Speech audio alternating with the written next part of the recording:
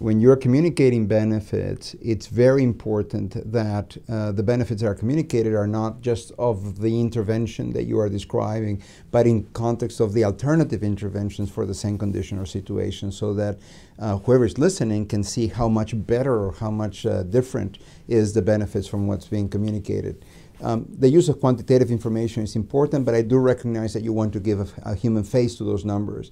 Well, it's very important as you zoom into the human face, so you go from relative importance or relative risk to absolute numbers to then one person perhaps that demonstrates a situation. But it's important to zoom back up again and put back into context of the how many people that get exposed to this sort of intervention will benefit, and compare to what are the alternatives.